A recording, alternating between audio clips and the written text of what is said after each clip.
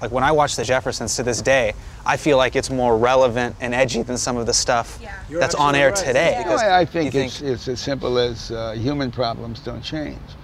You guys have, as women, the same problems women have always had. You were freer to talk about them, like the jokes you were making. But still, the conditions exist, and they do all over the world. I take this very seriously, because I do believe politics is not going to save this world that requires a lot of saving. We need it, and the policies and all of that, but the door will be kicked open for the people of the world by the arts. Music, comedy, the arts. And that's what brings us together. That's what we all somehow come together on.